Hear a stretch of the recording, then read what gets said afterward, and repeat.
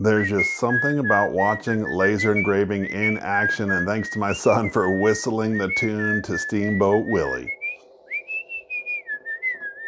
Welcome back to another Jeff Reviews for you. And as you saw in this video, we are looking at an at-home laser engraver. How cool is that? It's a LaserPecker 2. This video, we're really going to give you a quick overview of what this does, and we will put out some subsequent videos on the individual parts of the laser engraver. But you know what? Enough talk. Let's get right into this review. Here we have our LaserPecker 2 Deluxe. So when I say Deluxe, that means this comes with an extra battery pack and the electric roller. The battery pack allows this to become more portable, moving it around, not having to have it plugged in. And of course, the electric roller, that allows you to laser engrave onto things that are round, such as cups, mugs, and tumblers.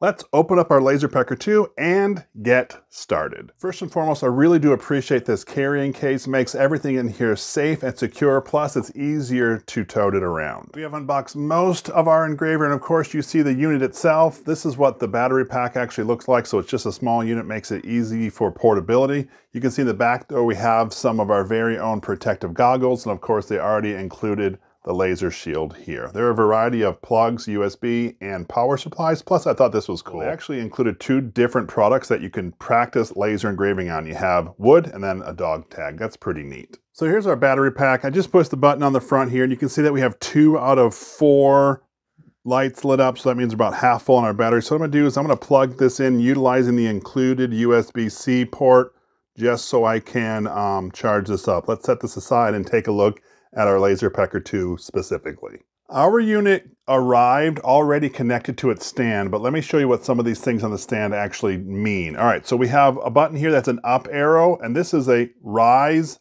of the unit, so your actual engraver will rise up. If you push and hold, it'll rise up continuously, but if you just hit it once, it goes up at about 1 millimeter per press. Of course, the same thing here. This is just the down version, but the controls are the same. In the middle right here, you just have a power indicator letting you know that the unit is on. On the back, we just have a few different power ports. This power port right here is actually for the electric stand. So with the included USB, you're gonna plug this in here and then plug the other end right in down here. Then our very next power point or next USB port here is actually for the power shield. So this shield can be removed, but you can see this USB is already connected, and that goes in here. This area lets you connect it to a computer, and this powers your laser engraver itself. On the top, you see this button right here. That's actually the preview button, and what that's actually going to do is it's going to shine down a light on the area where you're going to engrave, so you know exactly where this thing is going to engrave. You also have a laser unit indicator 1, that's right here.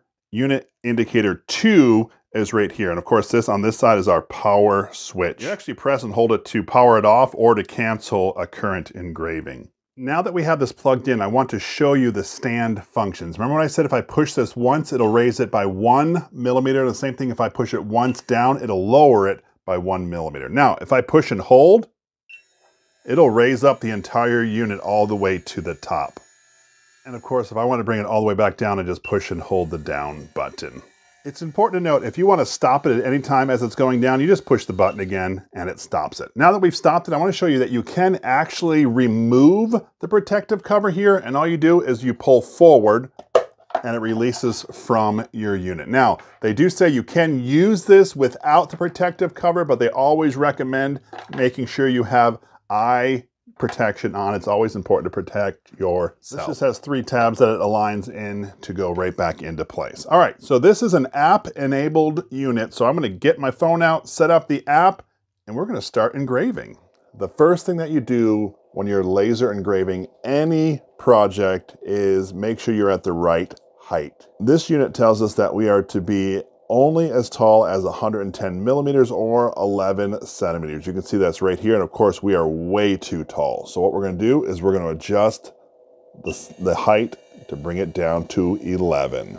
So of course, like I just reiterate that point, the directions tell us no taller than 11 centimeters or 110 millimeters on anything that you're engraving. I do want to say that the laser shield is already pre-measured to be at 11 centimeters. That's pretty cool. So if you're laser engraving anything flat like this, you're already at the height that you need to be.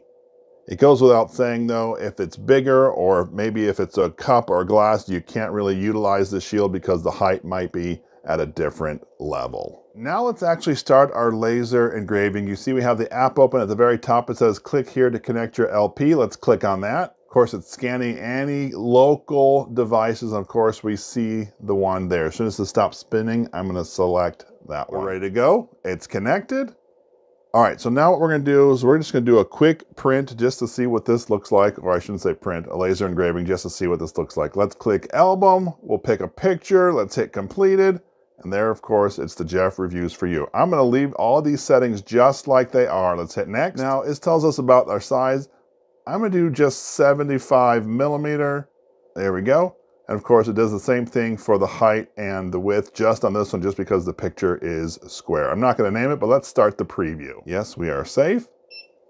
All right, so do you see where that square is? That's showing me exactly where this is going to be laser engraved. So if I did not like that, I can actually adjust my base to slide things if I wanted to. So I just moved it a little bit. Right now, I'm not looking for perfect because I'm just doing a test, but I did want to show you that you can move it around. I like that this has a show center point, so that's where the center of the picture is going to be. All right, continue preview. Now quit. I think it looks good, so let's go next. So now it's sending it from the phone to the laser engraver. Of course, now my material is wrong. It says stainless steel. I click on here, and now I'm going to go and try to find where it says wood. It says wood, and now I'm going to hit confirm. All these are preset for me. Let's hit start. Now remember, I have the laser protector right here, but I'm also going to be wearing these glasses. Let's hit start, and yes. Watch that laser engraving in action. What I like is as this is laser engraving, I do have the fan on here on the laser cover, so it's drawing out any kind of smoke right out of there, so that's kind of cool. Check that out, how cool. So tell me, what are your thoughts of this laser engraver? Something you're interested in, not so much? Let me know down in the comment section below. I would love to hear from you. I've been testing it out using the battery pack that comes with the LaserPecker 2, and I will say it's doing a pretty good job, right? I've gone through a few laser engraving projects, and I still have 4 out of 4 dots here on the battery, so it appears to last a pretty long time. I like the added ability to have this battery. I should say that the battery does not have pass-through charging, at least what I've been able to check out, so you are not able to have it plugged in while this is charging and use it, right? So you can plug it in and charge it and then or use it.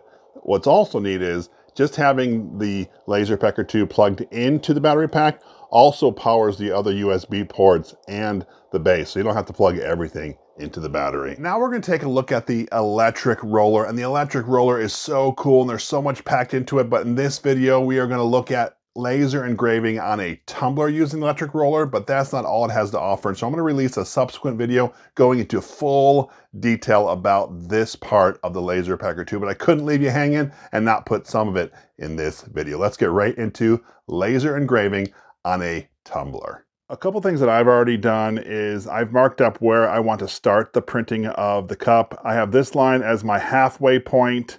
So this line will be the bottom line for most of my letters, and this line will be where I'm going to start because I do have a lowercase letter.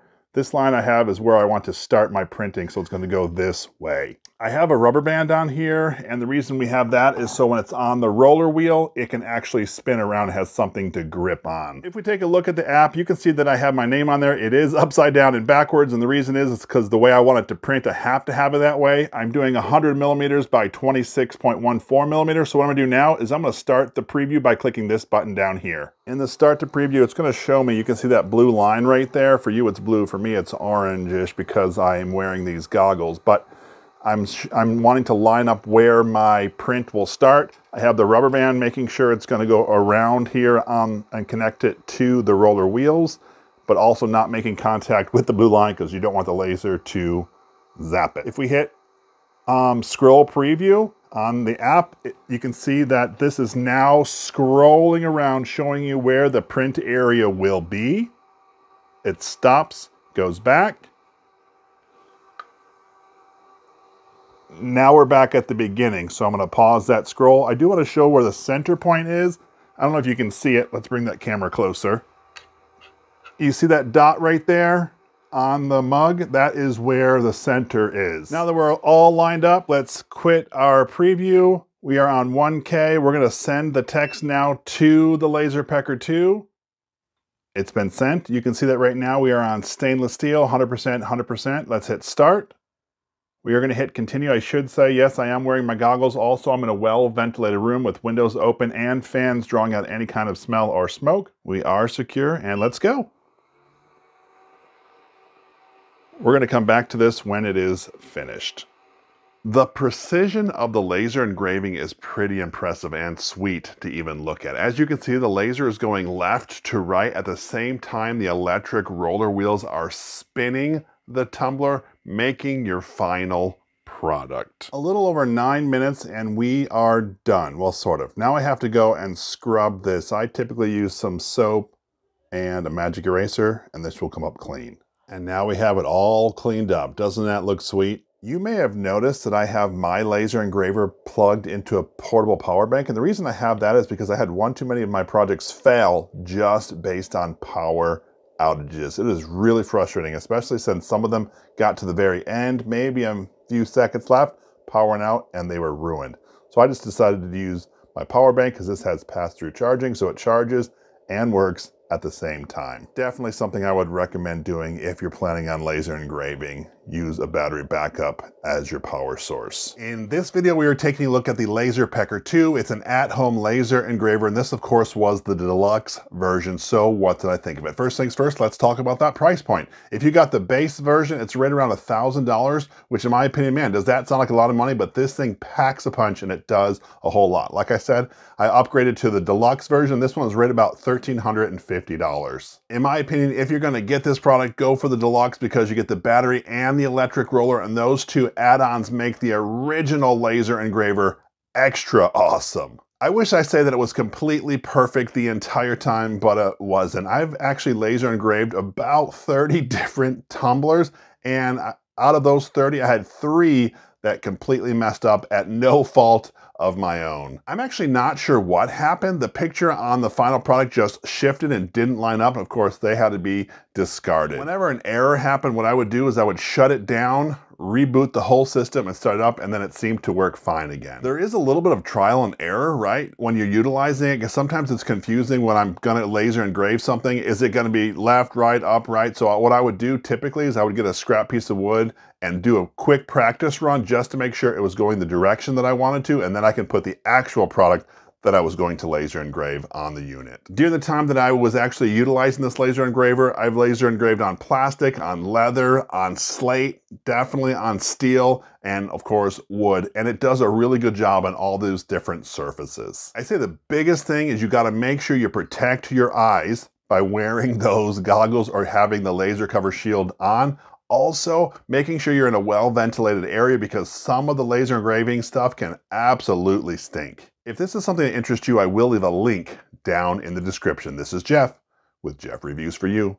As always, thanks for stopping by, and I hope you have a great day. I wanted to give you a close-up of some of the other things that I engraved. This is just an old wallet that I have that, of course, I put my face on it. And then there's a coaster. That one makes me look like I'm an old Santa Claus. And of course, you saw that I laser engraved the Steamboat Willie right here. I do think it's cool that you can grab almost any file off the internet, throw it onto the app, and laser engrave it.